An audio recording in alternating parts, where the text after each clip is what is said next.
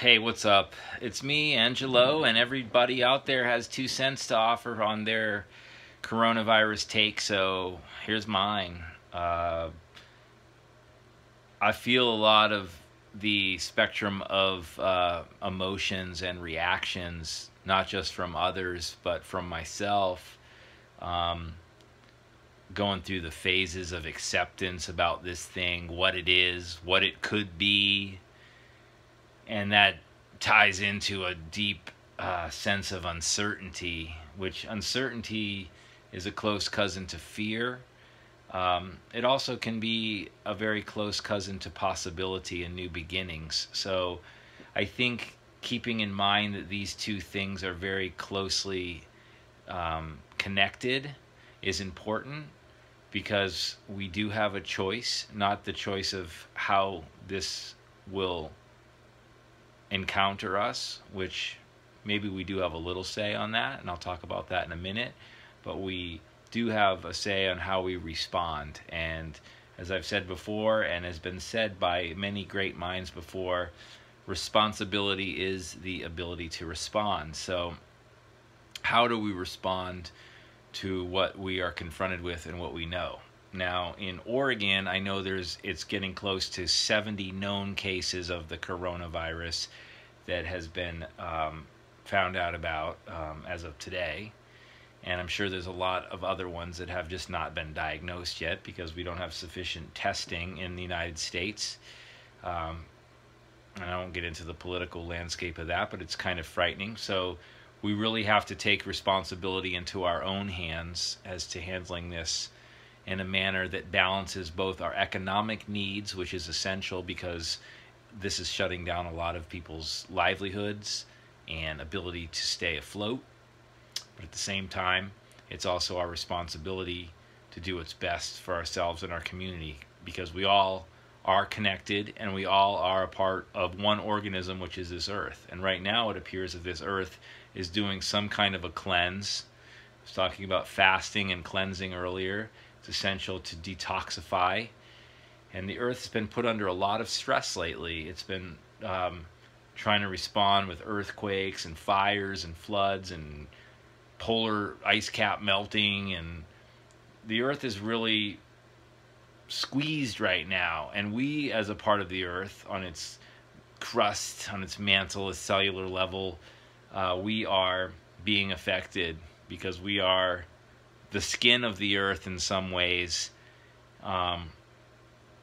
We are the microorganisms when you look at the earth from a greater perspective, and each of us does individual functions that impacts the earth in a small way, but together we impact it in a great way.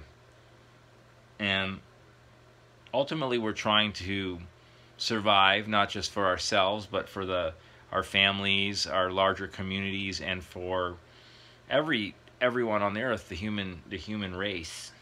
So we're worried right now. This could be terrible. It could take everyone out. We could be the dinosaurs. We're going one at a time, and as it's coming, we're afraid.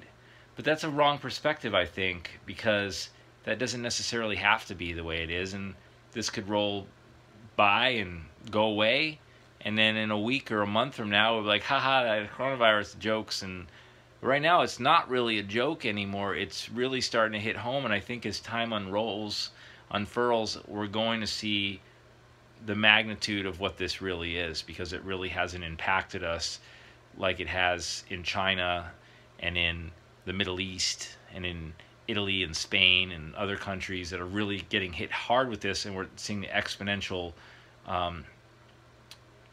progression of this virus. But there's an opportunity for new beginnings, and this is to say that this is presenting itself to us now, to a time to be quiet, a time to go inward, to embrace that yang energy, that feminine energy, that receptiveness, that inhalation, and that reflection on what does this all mean. who am I outside of all of these things that I surround myself with? We are fortunate enough to have the ability to communicate through technology, through the magical internet, airwaves, phones, digital. I can only imagine how this would have affected the human race had this happened in a different time. Well, maybe I can imagine. We've seen other plagues and pandemics happen in the past.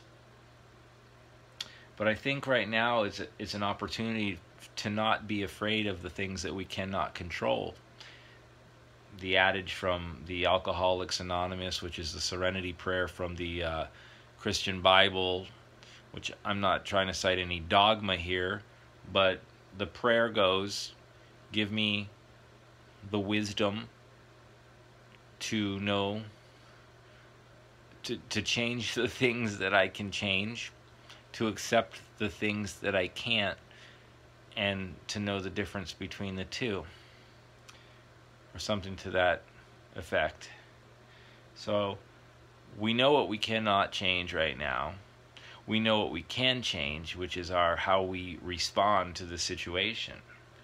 We can live in a high stress mode. I think all of us feel a little bit of that elevated emotion that's tied to this.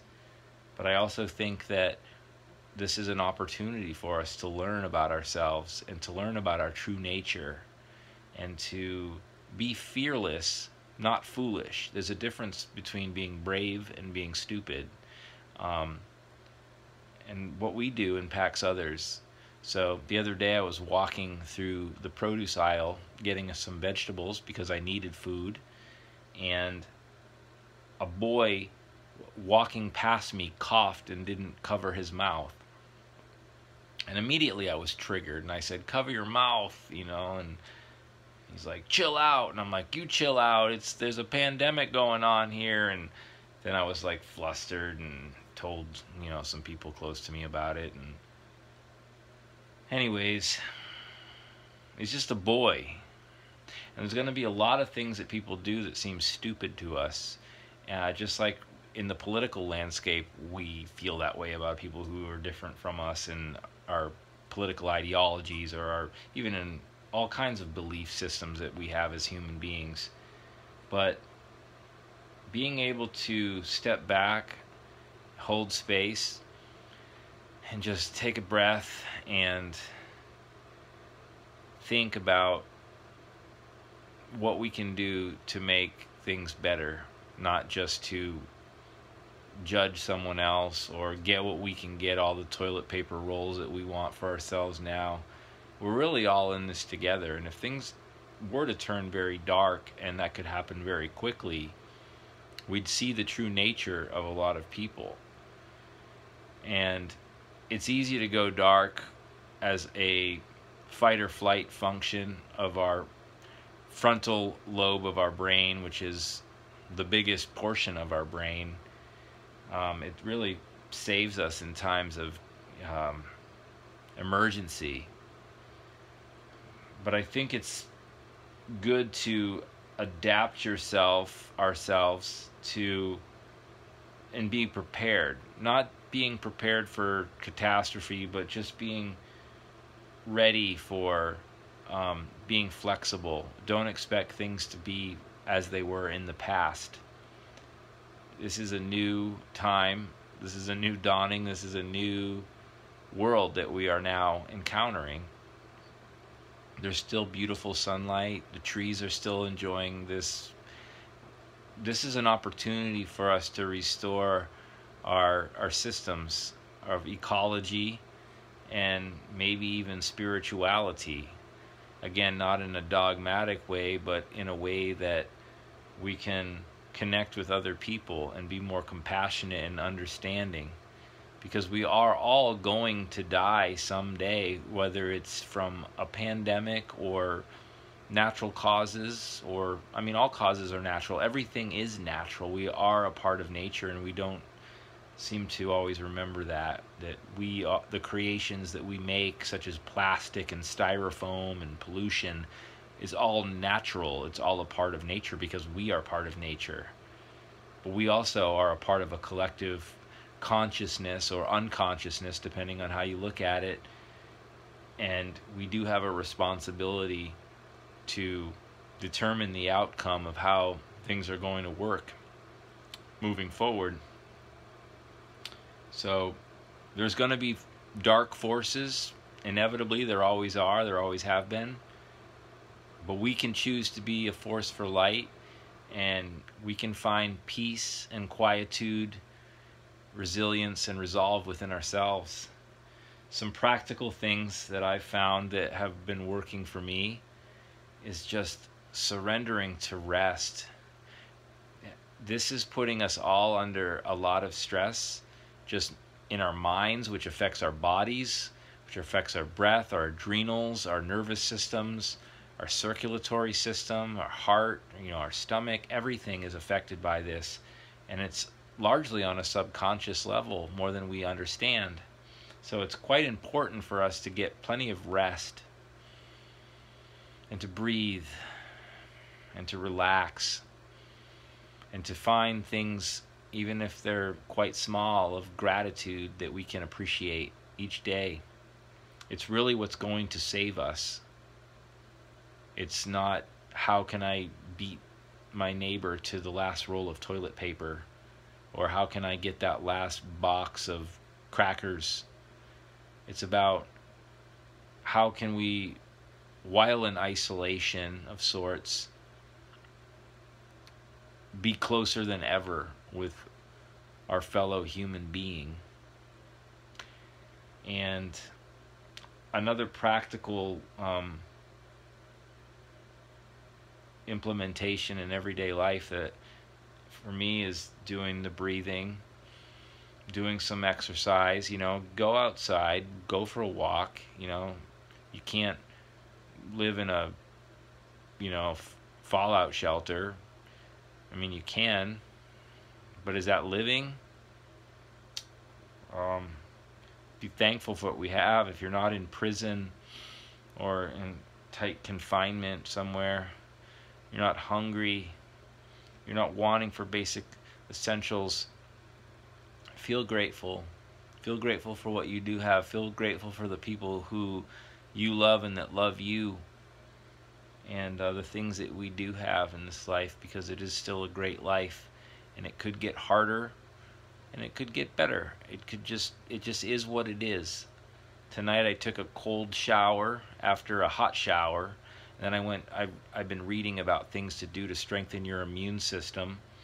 Go a minute on as hot as I can take it, and then a minute as cold as I can take it, and go back and forth a few times. And then when I get out, I feel like, okay, that really calmed me down. Once I got out, I felt chill, and I'm feeling all right.